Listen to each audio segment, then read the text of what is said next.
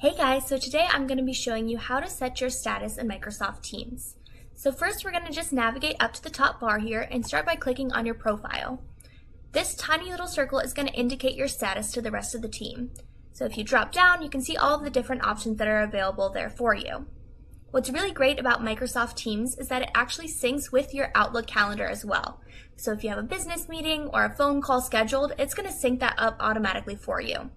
You can manually choose as well which one that you would like to appear, or you can go to the search bar, / and then type in your message. So away, set it as your status, and you can see that it's going to pop up here for you. Another really cool feature is going to be set status message. So this is super helpful if you have a business meeting or you're going to be out of the office for a few hours or just for the weekend.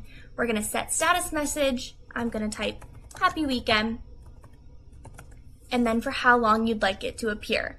So I'm going to do custom.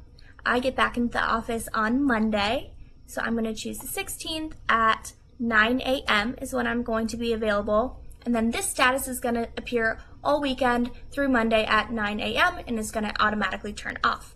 So we're just going to click done, and my status is set.